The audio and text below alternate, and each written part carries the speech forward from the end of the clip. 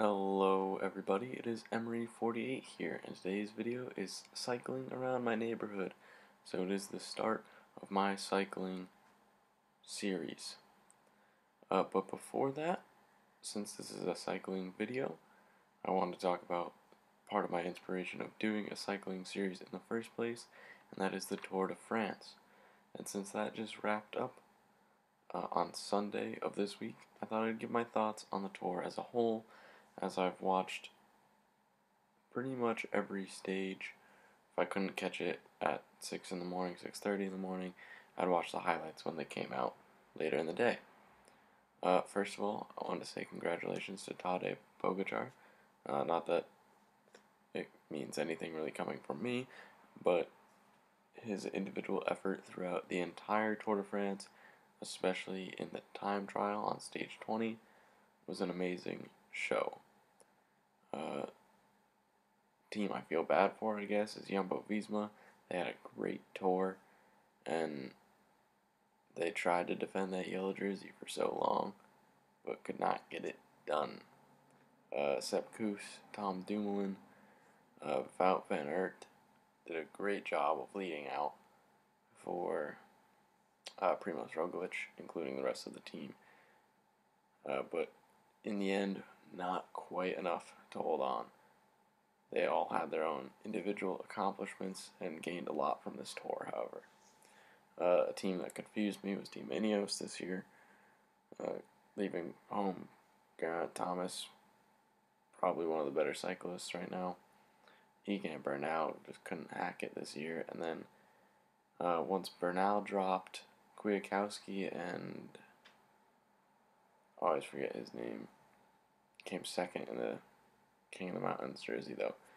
They both had a great last 5 days of the tour. Good to see Richie Porte get on the podium.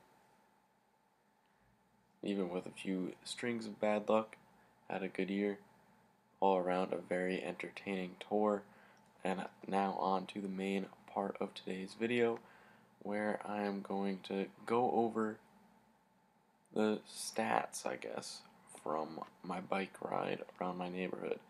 As that's sort of more personal, I don't want to show the area where I live, so I'm just going to go over stats now. Alright, so now for the ride itself. I use a Map My Ride kind of an app, so that I know my full analysis of the bike ride. I went 1.74 miles on today's ride around my neighborhood, and it took me 12 minutes and 26 seconds. Not exactly the fastest time by any means, but there were a few spots along the ride that I did have to stop because I'm riding on a road, so traffic. My average speed throughout was 8.4 miles per hour. In the first mile, it was 9.3, where I didn't really have to stop. It was the end that I had to stop a couple of times. In total, the app says I burned around 63 calories, and I started in the same spot as I finished. But throughout the ride, I did go up 62 feet in elevation. Like I said, my average speed was 8.4 miles per hour. But my maximum speed, which I did hit twice throughout the ride, was 14.2 miles per hour. Felt pretty good at the end of the ride, but it was fairly short. If anyone else wants to share their bike riding stories, please let me know down in the comments below.